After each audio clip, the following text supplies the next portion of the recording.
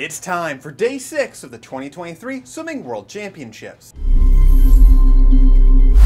Things kick off with the finals of the women's 100 free as Molly O'Callaghan wins gold in a 52.16. Simone Hahi gets the silver and Marit Steenbergen the bronze. That gold makes Molly O'Callaghan the first woman and third swimmer ever to sweep both the 100 and 200 freestyles at a world championships. In the semis in the men's 100 fly, Daria Rose takes the #1 spot as we see 6 men under 51 seconds. In the women's 200 back semis, Peng Zhui takes the top seed with the expected gold medal contenders Regan Smith and Kaylee McEwen just behind. The semis of the men's 50 free see Cam McAvoy continue his massive resurgence as he takes the top seed. Also of note, Ryan Held tied for 9th, but then Josh Liendo scratched the event to focus on the 100 fly. Ryan Held won his swim off and will also be swimming in the finals. In the finals of the women's 200 breast, Tatjana Schoenmaker returns to the podium, but this time 1 spot higher as she wins gold in a 2:20.80. Kate Douglas, just 45 minutes removed from the 100 free, surges over the very end of the race to get the silver with Tess Schuten in the bronze. In the finals of the men's 200 back, Hubert Koch pulls the upset as he wins gold over Ryan Murphy in a 1:54.1.